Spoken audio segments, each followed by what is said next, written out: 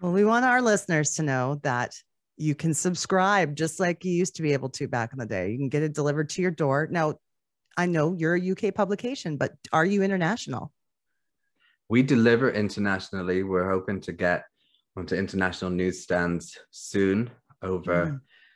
It's, when you're starting out as a independent company and you're saying to this distributor, yes, we want to be everywhere, they're kind of like, okay, that's nice. Mm. We'll put you in a few stores and see. So it's kind of it's a snowball thing and we're getting into more and more. And hopefully by the end of the year, we'll be, more readily available in international territories. But yeah, we deliver internationally where the digital edition should be up very soon. It's been setting that up has been a back and forth and back and forth, but we're getting there. So it's, I want to make it as readily available as possible. It shouldn't be hard work to try and get a magazine, especially in this day and age when, everything's so available and everyone expects everything to be like Amazon and to arrive the Oh, next that's a day. thing. So it's, but we're getting there.